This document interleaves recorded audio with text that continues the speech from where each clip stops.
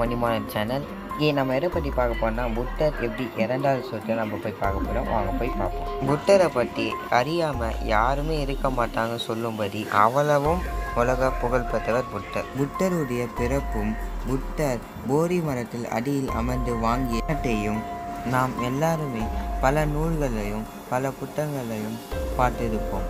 ஆனால் அவர் எப்படி இறந்தான்னு சொல்லிதான் யாருக்கும் தெரியாது. வாங்க அதை எப்படி இறந்தான்னு சொல்லிட்டு வாங்க போய் பார்ப்போம். புத்தர் சுமார் 30 வயது இருக்கும்போது அவருடைய சீடர்கள் மற்றும் அவருடைய மூத்த சீடர் ஆனந்தருடையும் வாய் எனும் இடத்துக்கு சென்றார். அங்கு உள்ள கண்டா என்பவன் புத்தர் வந்தரை கண்டு ஆனந்தம் கொண்டான். அவனுக்கு புத்தருக்கு உணவளிக்க வேண்டும் என்று ஆசை. அதன் காரணமாக உணவை சமைத்து எடுத்துச் சென்றான்.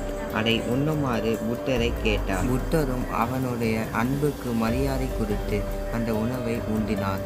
சில குறிப்புகள் கண்டா தன்ன உணவு பன்னி இறைச்சி எனவும், வேறு சில குறிப்புகள் காளான் எனவும், எது எதுவாக இருந்தாலும் புத்தர் அதை உண்டினார். அதனை உண்ட பிறகு அவருடைய சீடனாகிய மூத்த சீடனாகிய ஆனந்தர் அவரை அழைத்து மீதம் இருந்த உணவை புடைக்குமாறு கூறினார். இந்த உணவை உண்ட பிறகு சில நிமிடத்திலேயே அவர் உடல்நிலை மிகவும் பாதிப்படைந்தன.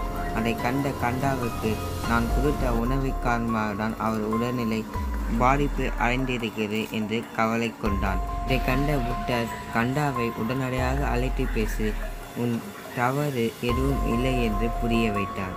புத்தருடைய உடல்நிலை மேலும் பாதிப்பு ஏற்பட்டன. ஆனாலுமே அது பொருட்படுத்தாமல் அவர் அவருடைய சீடர்களை அழைத்து கொண்டு அவர் குஷிநகர் என்னும் இடத்துக்கு சென்றார். ஆனாலுமே அவர்களுடைய சீடர்கள் புத்தருடைய உடல்நிலை பற்றி கவலை கொண்டார்கள். அவர்களை சமாதானப்படுத்தி ஒரு அறிகுறையை சொல்ல ஆரம்பித்தார். நான் இறந்த பிறகு எந்த ஒரு தலைவரையும் தேர்ந்தெடுக்க வேண்டாம். நீங்கள் எல்லாரும் ஒரு சத்தியத்தை தேட வேண்டும் என்று சொன்னார். சொல்லிவிட்டு இறந்து விட்டார். அந்த உணவை உண்பதற்கு முன்பே அவர் தன்னுடைய சீடர்களை அழைத்து நான் இறக்கப் போகிறேன் என்று முன்பே கூறிவிட்டார். அதற்கு பிறகுதான் கண்டா வழங்கிய உணவை அவர் உண்டார். அவர் இறந்த பிறகு பலருமே அந்த கண்டா வழங்கிய உணவுதான் அவர் உயிருக்கு காரணம் என்று கூறினர். வேறு சிலரோ அவருக்கு வயதாகிவிட்டது, அதன் காரணமாக தான் அவர் இறந்து விட்டார் என்று கூறினர். புத்தரின் உடம்பு தகனம் செய்த பிறகு அவருக்கு பல இடத்தில் சிலைகள் வைக்கப்பட்டன. இது போன்ற புத்தரின் பல அறிகுறிகள் உலகம் முழுவதும் ஃபேமஸாக உள்ளன. மாதிரி நான் டெய்லி போடுற வீடியோத்தை தெரிஞ்சுக்கணுன்னா சப்ஸ்கிரைப் பண்ணுங்கள்.